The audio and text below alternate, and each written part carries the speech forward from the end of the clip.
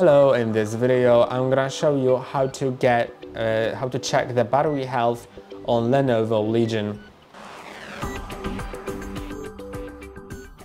To do so, search for the CMD and click on Run as administrator, then click on Yes. Now type in power CFG like that, then space / battery report and click on Enter. And now you'll have this path right here. So what we need to do is go to that path. So I'm gonna open the File Explorer. Then actually I'm gonna go to that and click on Ctrl-Shift-C to copy that path. Now I'm gonna click on here and click on Ctrl-V to paste it and click on Enter. And then it'll open this file.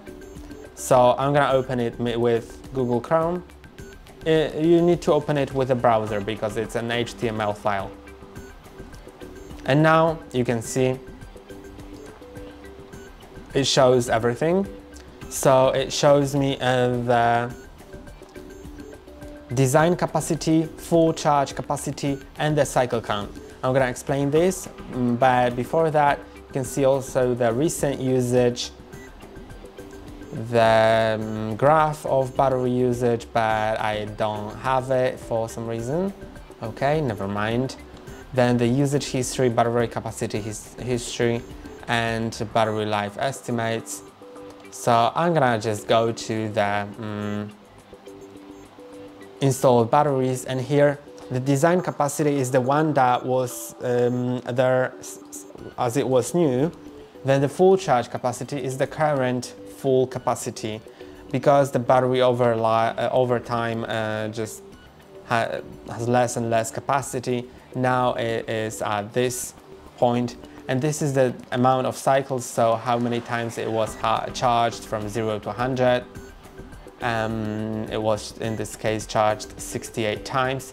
These are estimates and they are not 100% accurate, but you can base your data on that. And if, for example, the full charge capacity is 20% lower than the design capacity, then you may start thinking about replacing the battery in case it bothers you. Because if it doesn't bother you, then you can keep using your laptop without replacing the battery.